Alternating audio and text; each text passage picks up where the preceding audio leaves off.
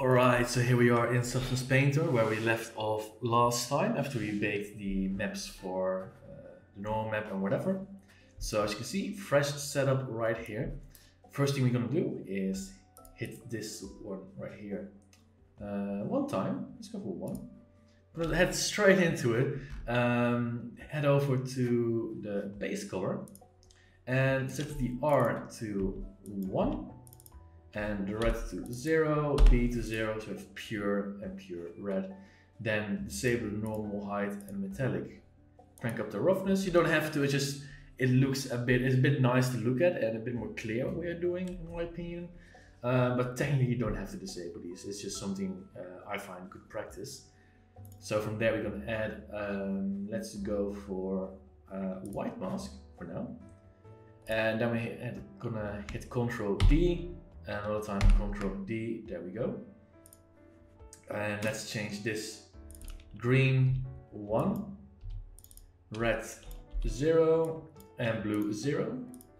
And then we go over here and we're gonna get blue 1. Come on.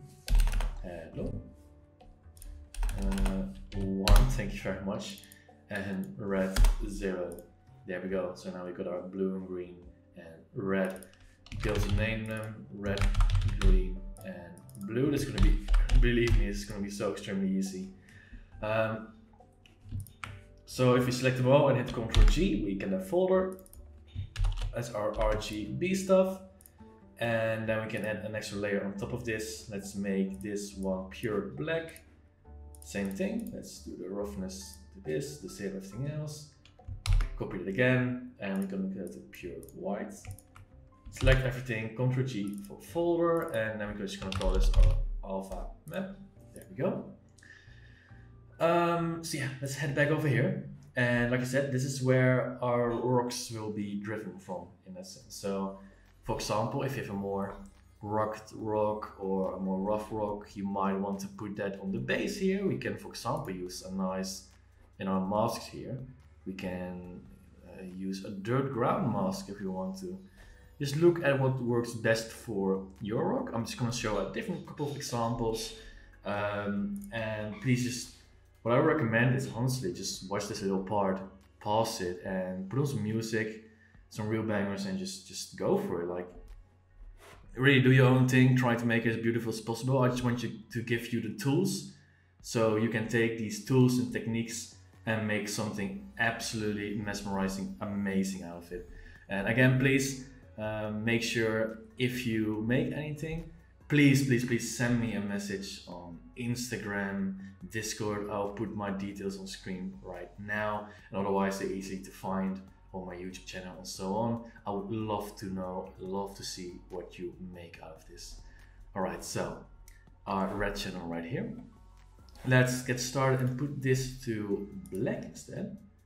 And for this one, we're gonna head over to a fill layer. So we have a fill map right here, head over here, and we have all these texture maps right here. So what we can do, for example, if you want to, let's disable our alpha right there. What we can do, let's even put this one on top, just so have a bit of better view. As you can see, the mask is gray right now, hence why we get purple. If we put this fence into our fill layer right here, we get the following effect. We don't want this, of course, but just to show you what's happening. So let's get a nice one. I want something a bit more general. Probably some spots right there. Something looks a bit natural as well. Let's see here. Let's have a scroll through this. I feel this crunch map right here is probably a nice contender. Yeah, I would say I feel content with number 13. So let's drag this one on right here. There we go. We got some paint splashes right there. Can we get rid of those? Not really. Let's see. Some have more options than others. It's just seeing what works for you, what you like. Otherwise, I'm always a fan of number 7, which is this one right here. There we go. Yeah, that's all right. Let's see. Let's put the contrast a bit higher. Let's go for this. And I think this is nice. We can randomize it a couple of times as well. See what we like. I want something balanced for this one. I want pretty much balanced red and blue, and then green is going to be more specific, like a build up from the base, for example, like I was talking about earlier. So let's see right here, something nice and balanced, and it looks natural as well.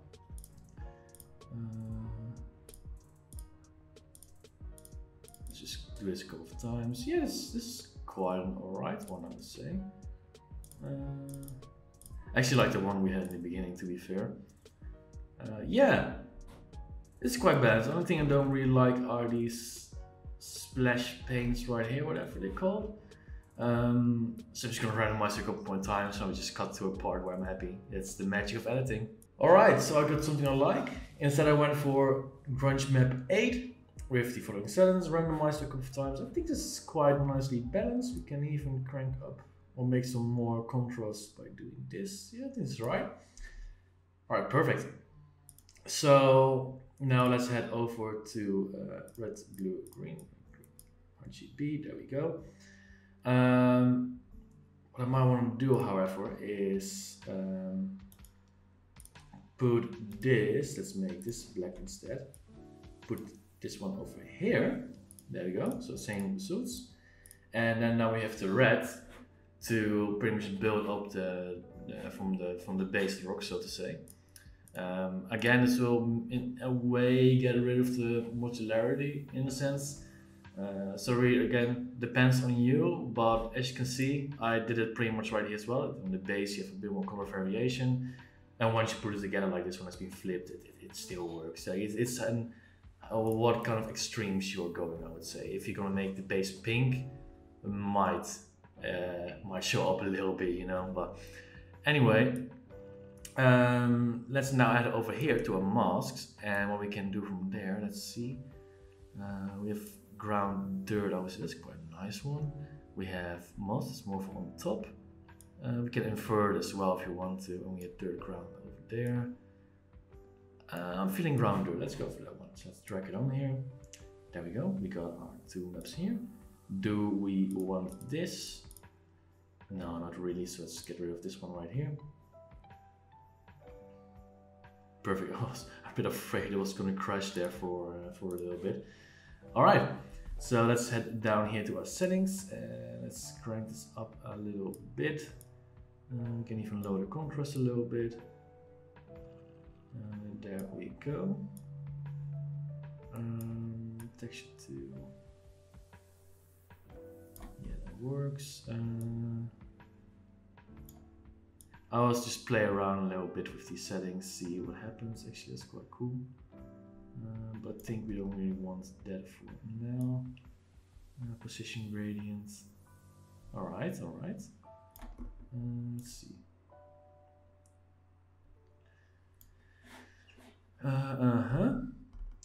We have some more options here for the grunge map. Yeah, as you can see, you can build up from there. So let's crank up the global balance a little bit, so it's a bit higher up. There we go. And what we can do here as well is do Ctrl-G to make a folder and call it red mask. Add a black mask to this. Then we can add a fill to this. And then what we can do is we can head over here and we can get a grunge map in, for example, which will pretty much filter over this one, so we can have a bit more control if we want to. Let's go for something more along the lines of this one right here. Is that something we want? No, not really. Let's go for maybe this one. Oh, that's interesting. Not exactly the pattern we want. What we can do, however, if we don't like it, we can just go here, add a filter, and let's go for blur. It can be a directional one as well if you want to. Let's go for a blur, and we can just blur out a little bit right here, create a bit more contrast. Same can be done with a filter on this one, or what you can do as well is just use the global blur right here. But overall, I would say I'm not too happy with this personally. So what we're going to do, we're just going to reset this by hitting white mask. We'll get rid of the layers right there. Let's head back over here and let's go for a dirt ground. Let's see how that looks. Interesting, not really what we want. It's more something we want in the masking part. We had some moss right here. So what if you take that? I quite like it actually, but then what you're gonna do is we're gonna invert it. There we go. Oh, yeah, that's nice. I think that's quite nice. And now we can use the contrast to... I think this is quite interesting, to be fair. Yeah, I would say so. Perfect. So we have our red channel, shows some techniques there, even to mask pretty much. We can actually get rid of this, to be fair. So let's just drag this over here again. Get rid of this. There we go. So we have our red, green, and blue. Blue being the base, green to mix things up a little bit up here, and then red for the final layer. Perfect. Just gonna save that here. Go back here, and then over here, what we can do, what I would maybe recommend doing if we head over back to Unreal. Now think about it. Maybe it's a better idea to put the what's called the A-bit occlusion into the RGB map. So we can have a little look at this. Let's see if we take the alpha. I might do that. Yeah, alpha's driven from that. But again, it's really up to you in the end. To be fair, it also fits there. But it might be smart to do that in the end. But for now, let's just go for the dirt cavities in here. And we had a really nice one. So let's put a mask on this one, black mask. Let's go for dust occlusion. Drag it over here. There we go. And let's increase the contrast and the dirt level as well. There we go, that's quite good. We can go a little bit over the top with it, in my opinion. There we go. Let's see what works. Crunch amount, let's lower that quite a bit. Increase the dirt level. Crunch amount. I like it a little bit to have it. Crunch scale, we can also change the scale if we want to. I might actually go for quite a big scale, it's actually quite nice. Might do it as well, but edge masking. You can see it masks the edges. We can do that. Do we want to? Do we want to? No, I don't think we really want to. Use custom grunge. We can also use a custom grunge map as we want, but I think this is more fine. I quite like this. Perfect. All right, so now let's export these maps and get them into Engine. All right, perfect. So what you're gonna do is hit Control, Shift, and E, which will bring up this tab right here. So from there, let's put our output directory. Select the folder you want it outputted to, and then we're just gonna hit Select Folder. From there, we're gonna head over here and we're gonna choose the following. Rock RGB mask, and I will show it right here. So here we have output templates, and we can hit a little plus right here to make a new one, or select one and remove it. We can also copy ones if we want to. So we have this one right here, and I will go for it. We export in this in TJ file format, even though we can just set it to PSD here, which I would recommend. But fine, what we can do is we can add channels right here. So for the RGB mask, we have for RGB, as we had earlier. And then the alpha, or the opacity, which is right here. So to get this, you just hit RGBA. What you would do is you would drag, for example, the base color on here. And then select RGB channels. And the opacity right here. And select this one right here. So I can make this setup right here and assign it here. To be fair, I'm a little bit lazy myself. What I often do is just make them together in Photoshop. Personally, it feels a little bit more visual. As in here, it happens behind the scenes where they get stacked. It feels a bit more technical. And personally for me, stacking everything together in Photoshop itself gives me a bit more freedom, and also freedom to edit the files a bit more or refine them in Photoshop.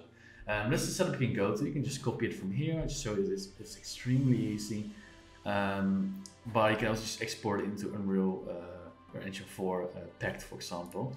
So those are pretty much options. Then we have PSD and we have it set to 4K. Let's just do it to be sure. I'm quite certain it's based on texture size. So that's all looks good. So let's just export it. Then we're gonna head over to Photoshop and we have a file right here. Let's open it. And as you can see, we have a grayscale map right here, since that's the one we have opened right here. This one was hidden. So let's just head over to new and type in 4016. Let's copy this right here. Oh, good. Yeah, so far RGB color, A-bit, perfect. Create. And what we can do from there is, first of all, let's select Ctrl A, Ctrl C, head over here, unlock this right here, add an alpha layer, Ctrl V in there, perfect, we got our alpha set. Now what we can do is just close this, hide it, get our RGB, do the same thing, Ctrl Shift E, hit export, back to Photoshop, file, open recent, and what we'll do, it will just update this mask right here. There we go. Ctrl A, Ctrl C, and just paste in here, and there we go. That should do it. So we have our red layer right here, our green layer, and our blue layer. We can also shift through it like this. So that works absolutely perfect, and then our alpha right there. So let's get this into Engine and test it out. So save as, text right here. Let's set it to Targa. Let's call this RGB T for texture. I like to try and follow naming conventions. So you would do it in the industry as well. So better get used to it in your own projects. So T RGB rock mask. There we go. Save this, make sure it's 32 bits per pixel. Okay. Head back to Engine. And then we're gonna hit our folder.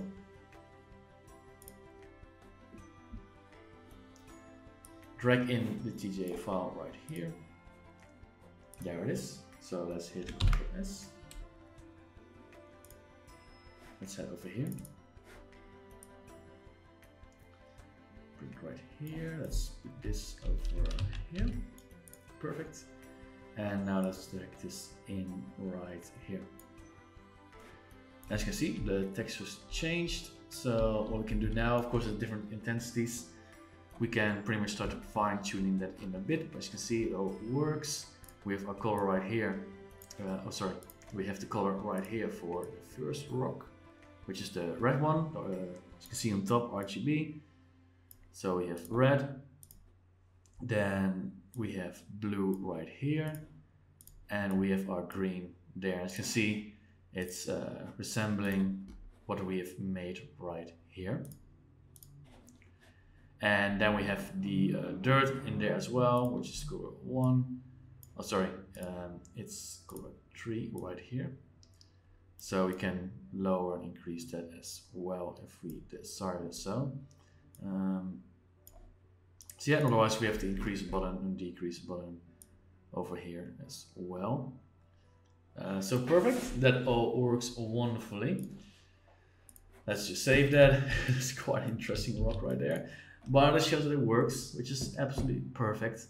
As you can see, it even holds up quite well. I quite like the red top, so to say here. It shows us where our textures would be.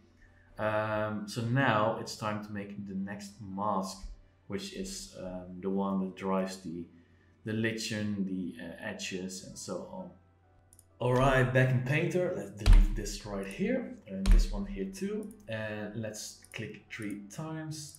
Let's call this one blue, let's call this one green, and this one red. So this will be the mask that drives the edge highlights and whatever. On blue, however, we know we want that to be the AO map, so we're going to do it straight away. Let's first of all make a new layer, disable everything except for roughness. There we go, make it black. And what we actually want to do as well, I kind of dislike that Painter does this. It sets it on like a mid-tone gray. But we want to make it full white, otherwise we're not getting the full range of grayscale values for a mask. So let's set it to full white, disable these, and let's go to AO. So quite an easy one. Let's just head over to dust occlusion. There we go.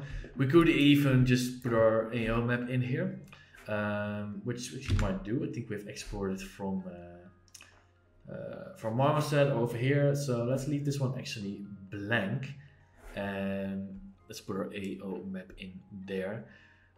Just to remind myself, just gonna put dirt cavities in here. So we have something. Let's get rid of sharpen, and let's see. Let's put the contrast down. Oh, that's actually a really awful mask. Nice to see it like this. But sure, you know, it gets the idea across. All right, so we're gonna put the AO map in here. Next up is green, and let's go for the edges. So I think the fabric edge, no, the gun edges are quite nice. We can just have a quick look through here. We have fabric threads as well. It might actually be interesting. So let's have a look if we can get rid of. I think that's quite good to have these. What are they called? The lines. I can't find the word. If we can get rid of that, that will be perfect. And it seems they originate from right here. So let's see if we can change that. Let's see what we have here. Oh, there we go. Yeah, perfect, perfect. Actually quite like this one. What we can do, however, is we could go in here and add a filter, and we could sharpen it a little bit if we want to. So let's type in sharp and sharpen. There we go. Let's the intensity to 5. What does that do? It's interesting, I would say. Let's go for 3. See how that works. Oh, a bit lower actually. On the same time, you might want to blur them even more. Really depends. Again, just experiment, see what works, what doesn't. Let's put this one down a little bit. I actually quite like it if it overflows a little bit. I like those like scratches in there as well. I think this is actually quite nice already, to be fair. And we have the clouds here, which we can use the position. Let's see. Let's mask it out a bit more. I quite like this, I would say so. And what we can do as well, add a level node to it too. So we can push it a little bit further if you want to, or push out those white values a bit more. I would say this is quite nice. Yeah, that should work. All right, perfect. So green is edge, and then we have the red channel left, and I think we had some dirt spots right here. So let's just drag that on. We'll make a mask automatically, and from there we can let's see. Let's put the global contrast on, stand out a little bit. Let's put this back, and we have a clouds node right here, which we can adjust to. Oh, we still have this one. I was like, that's a bit weird. Yeah, as you can see, we have some nice lichen in a way. Let's crank down the texture. Oh yeah, I quite like that what we had here. Yeah, a lot of different grayscale values, so that will bring some more variation of color in there. And let's call this red lichen or spots, whatever you want to call it. And that's pretty much it. We're already there. So what we're gonna do next is just again Ctrl+Shift+E, same settings, hit export, back to Photoshop, open recent, and there we go. So what we're gonna do is just hit Ctrl+A, Ctrl+C, and over here just base layer. There we go. We're gonna head over to our green channel, the edges, and paste it in there. Next up, we're just gonna repeat this 2 times. So let's hide this. Oh, sorry, that was the lichen, my bad. There we go. Gonna repeat this 2 times. Let's do it again. Export. And let's head over here. Update this one. Ctrl+A, Ctrl+C. Head back over here. That was our green channel for the edge. So let's paste it in there. And then last but not least, our AO. So let's do the same thing. Export. And open recent. Or even better, to be fair, what we could have done and what we're going to do is a blue channel. what you're going to do is just get the AO in. AO channel right here. Let's just Ctrl A, Ctrl C, let's head over here and put it into a blue channel. There we go. And here we have our beautiful map. So let's again head over to Save As. Textures, our texture folder, Targa. Let's call this T. Will be a good name.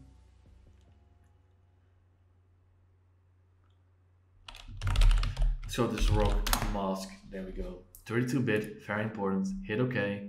Head back to Substance, Unreal Engine. Let's get our mask in. There it is, perfect. And over here.